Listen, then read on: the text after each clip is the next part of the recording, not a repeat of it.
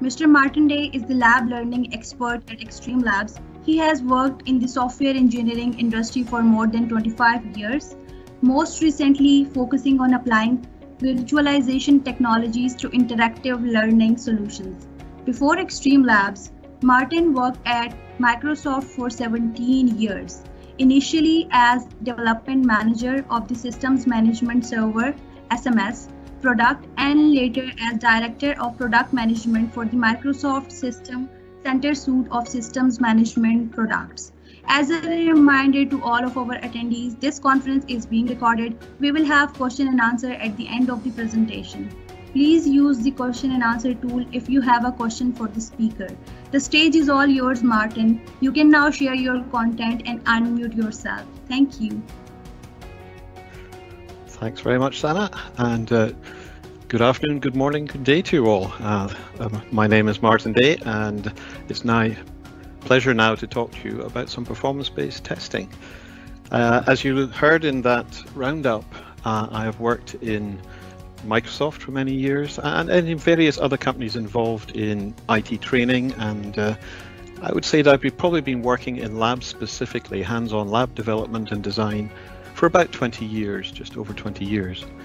Today, though, I'm going to talk about a very specific aspect of that training, and that's performance-based testing. It's an area that has excited me for many years, the ability to use hands-on lab environments, simulated environments, in a way that instruments a student's work, in a way to measure student development and student progress. I've always found that to be an attractive area to work because it provides so much more value to both the student and to the client who develops the learning content in the first place. And hopefully today we can have a quick look at some of the ways that this solution can be used to enhance the learning experience and also to provide a tool to generate better content going forward. So first of all, a quick look at a lab maturity model. This shows really how lab technology has evolved over the last 20 odd years.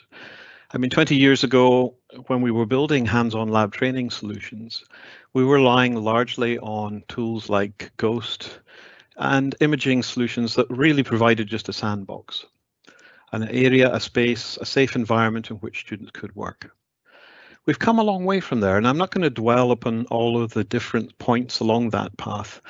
But in my view, the key parts are that assessment has become a recent focus. The ability to measure the work that students do, to monitor the work students do, and indeed to use that measurement process to examine students and provide high-stakes certifications. This to me is the pinnacle of hands-on lab solution development. And it's certainly something that I've been focusing on for the last 8 years in evolving this technology to provide a number of different solutions. And we're now going to take a look at some of those. I see the PBT assessment scenarios and solutions as being somewhat of a spectrum. At one end of that spectrum are what I describe as high-stakes scenarios. These tend to be lab environments in which the student has some level of commitment. There's going to be a measurement that will count towards their future career, their profession. So there's obviously a high level of commitment to getting the scores right. And indeed, in all of the scenarios and solutions you see here, they tend to be highly moderated, highly tested, because they have to be very consistent. We have to ensure that we provide a measurement process in a hands-on lab environment that is consistent across all students and provides the same level of result in a dependable and reliable way. The obvious examples here would be certification exams. Increasingly, various vendors, including Microsoft and VMware, are using hands-on labs as a performance-based testament solution for certification. More and more courses are being migrated away from simple multiple choice exams and scenarios to a hands-on solution, which actually tests a student's ability to do the work, to complete this and use the skills that they've learned during their training, and not simply to answer questions about them. But the same solution that's needed for these certification exams, these hands-on exams, needs also to be applied to the practice exams. It's just as important that the students be able to prepare and to verify their skills before they go forward to a certification exam.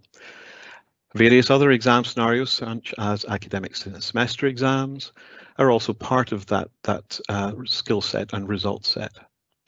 But this same solution can be used by employers, for example, for interview screening to test that applicants for new roles actually have the skills they claim to have in their resume.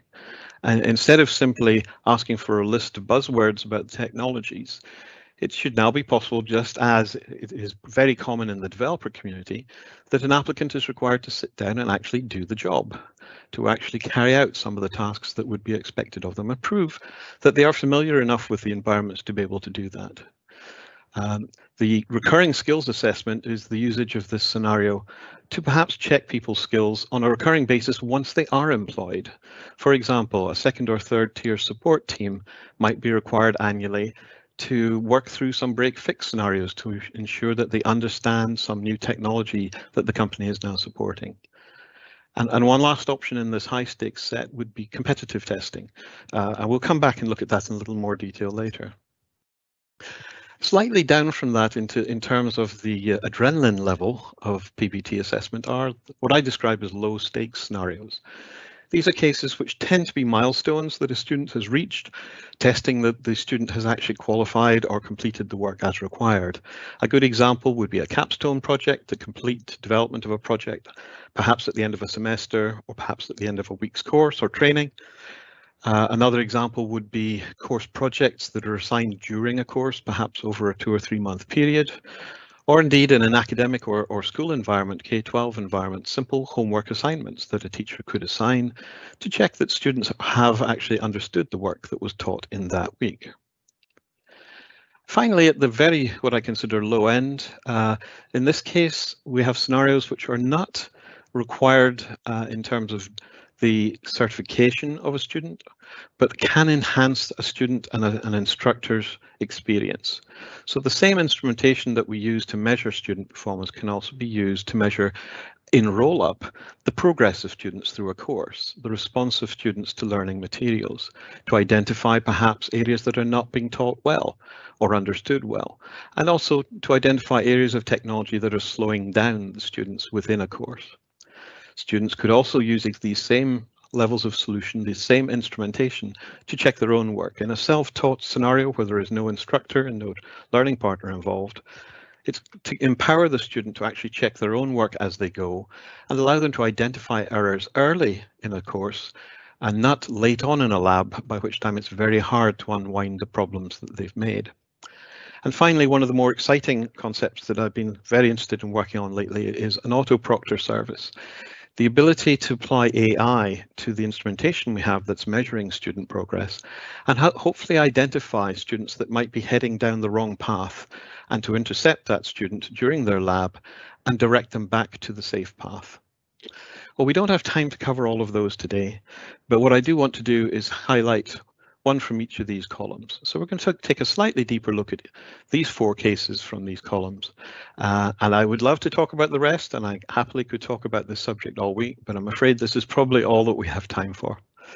So the first scenario I want to cover is an exam prep scenario. This is very similar to a certification exam using PBT in a lab environment.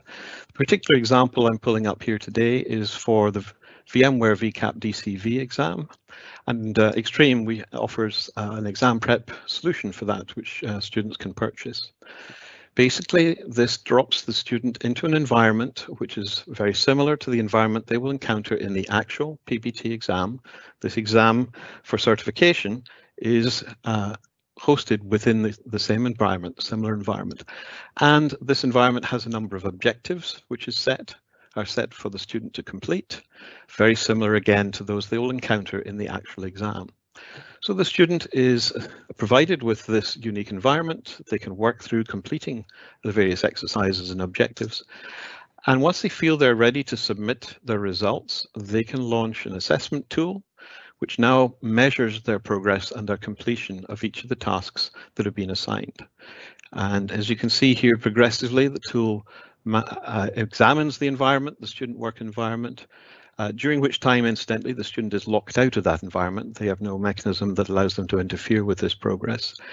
Note that when something has been incorrectly completed or is incomplete, there is feedback to the student letting them know where they went wrong, so they have a chance to go back and try this again. That's not something they will have obviously in the final exam, but in an exam prep scenario it's very helpful to allow them to go back, circle back and review their answers to find out where they may have gone wrong. And finally, once the complete set of objectives have been measured, the student would be provided with the final result for their exam prep session. So this is a tool that provides a good solution for students who are preparing for a PBT-based exam environment. And indeed, when Xtreme produces PBT solutions, we'd use a very similar process. It's exactly the same level and type of instrumentation behind the scenes. Another example I'm going to pull out from high stakes was the team environment, team competition environment, and we at Xtreme have developed a number of these over the years. The example I've called up here is an immersive cyber defense experience. In this scenario, which is quite common at security events or at security training events, attendees are invited into a conference room. They're grouped into teams around a table. Each team is provided with a live environment. It's a simulation of a data center and some end user environments. And then during the session, the environments are then attacked by a series of attack waves, attempting to break down the servers in the simulated data center and the desktops that users are using. The team's goal is to defend against each of these attacks, to block the attacks from affecting the environment, and all the time ensuring that users on desktops are still able to operate, that none of the user desktops have been impacted by the various attack waves. So it's a competitive environment. You can see that there are scoreboards here. If I move to the next slide, you can see this in more detail. There are leaderboards showing which team is winning at any given time. There's information about which attacks are underway and whether or not users have lost functionality on their desktops, for example. So it's a very interesting and high adrenaline environment, one that's been very successful, but it relies on exactly the same PBT infrastructure as we use for certification and exam prep and all of the other high stakes environments. The next scenario that we use PBT for quite heavily is what I would term one of our low stakes environments, which is a homework assignment that's being scored perhaps for a class.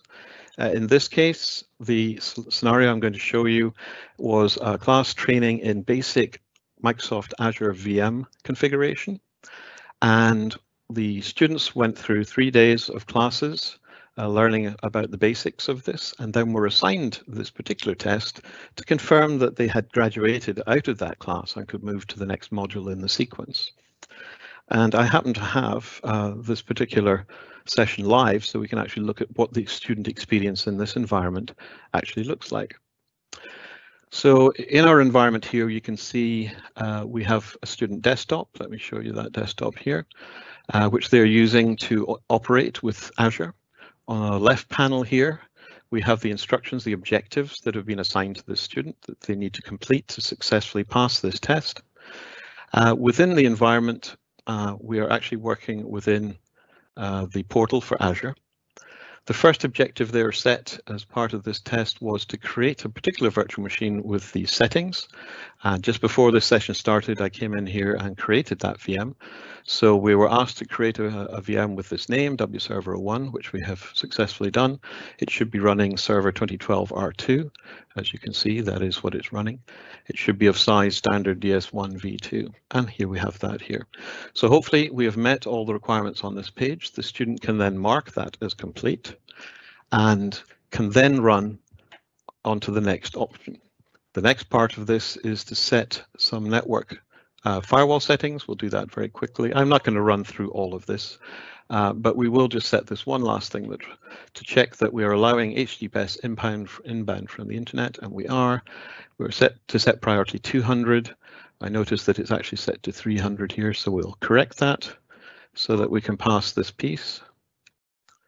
And here's that setting here. Now, having completed that, I'm not going to run through the rest of this operation, but having completed all of the tasks, I'll leave the rest of them incomplete.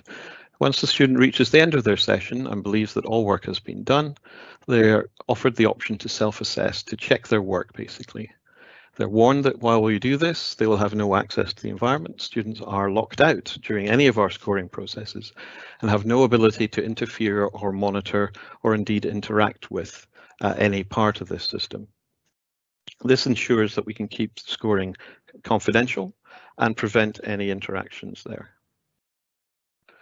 So while we wait for that to score, what's actually happening behind the scenes is that our scoring platform is injecting the code, running it remotely on this machine. It's actually run from memory. It never exists on disk and therefore cannot be trapped in, for example, a high stakes scenario. Once all of the scenarios that are being checked have been completed, the scores are tabulated and passed back both to the user and also to our database, and from there to the content owner, which is a point that we will come on to shortly. I will wait a moment longer for this to finish. The result should be that we provide the status for the student on all 5 of the scored tasks they were assigned, and where they have failed to complete any of those tasks, they will be provided with some comments about what they did wrong or what needs to be corrected in some future attempt at the same exam. The data that we're rolling in there is all rolled up into a database that is accessible to the owner of this content, to the courseware owner and to the exam owner if this is actually a high stakes environment. We offer that option, and I think it's a valuable tool for all content owners to be able to monitor the instrumentation on their content so that they can adjust this in future when they find that some items in the content design have not been successfully imparted to the student. And so only by looking at the student's work can they really verify that the training was complete and accepted as expected. So scoring has completed for this session. As you can see, we successfully passed the 2 tasks I attempted to complete and failed on the others. In the cases where we failed, we provided some feedback to the student indicating what was wrong with their answer in that point. Very good. So let's move briskly forward and just very briefly show you a glimpse behind the scenes of what the code looked like that actually did that scoring. It's very simple. We use PowerShell, and that's very common across the board. It's a cross-platform solution, and it allows us to easily script these scoring scenarios. Here we see that it took only about 10 lines, of which 3 look like they were formatting, to check the work that we just did in creating that VM in Azure. As I alluded to there, and this again, this is now in the low stake, beyond low stakes, but into learning enhancement. The data that's been gathered from any PBT session is incredibly valuable to a course owner. And what we do at Xtreme is we roll up reports for a courseware owner in Power BI. And here I've got an actual live Power BI report. This one was in fact for an Azure course that ran for a semester, ran for 90 days across a number of modules. And as a valuable resource to the owner of the content, this report shows them how that courseware is being used, how the labs are being used, how many users are actually interacting with it. This courseware was self-paced. There were no direct instructors. So this is the only feedback that that is provided and available to the designer of the course to see what the engagement is, how many times different labs were variously launched and scored, how much time students were spending, not just within each lab, but also in solving each of the items within that lab, and from what countries and so on they were connecting. So a lot of very valuable information. It can, of course, be filtered. This being Power BI, we can drill through to see subsets of the data as we need it. There are multiple time options that we also report against. As you can see, this is the entire semester, and not surprisingly, most of the activity seems to have happened towards the end as students rushed to complete their assignments. The geographic distribution of the data is possibly less useful to the courseware owner. It is very useful to ourselves. The graph at the bottom shows usage by hour of day. So for example, you can see here that US users are heavily within Pacific time in the daytime. That helps us in our load balancing behind the scenes. And finally, looking at the actual scoring and the PBT elements, we can roll up all of the PBT results for specific scenarios, allowing the courseware creator to see what the mix of hard and easy questions are. All good exams and all good courses should have questions that are mostly answered correctly, as we see here, and harder questions where most people fail and only the best students pass. And so at a glance, this can be validated and monitored over time. There is one other aspect to this that I think is very important for courseware owners, and we automate some of this process. This graph represents one specific task within one specific lab, and it looks over time at the pass-fail rates. It's most useful to look at this at the bottom, where we're looking at percentage pass-fail. And as you can see, over the duration of the semester, the pass and fail rates per day were variable, but at a similar sort of average at all times until we reached day 71. And from day 71 onwards, all students in this course failed this particular question. Now, that triggers for us an alarm. We have a system that's looking out for this scenario, because it generally means there's a break in the system. And sure enough, when we investigated this one, we discovered that the specific Azure feature that was being talked here had been deprecated overnight between day 70 and 71. And so monitoring this level of instrumentation as part of a PBT is a good way to ensure that the courseware remains accurate and valid and is still effective in all of the elements that are being taught. So it provides a good alarm for that process. Right. So that's really all I wanted to cover for us today. We've looked at all of the various scenarios here that I believe are easily attainable through PBT and the PBT instrumentation of hands-on labs. I think it's a very rich set. There are many more ways to leverage this technology than I show here, but these are certainly ones that we've found most common and the ones that we've provided for our clients more often. I hope you found this interesting and that you may have an interest and see the value that PBT could bring to training scenarios in the future going forward. And so at that point, I think I'll wind this up and say thank you very much.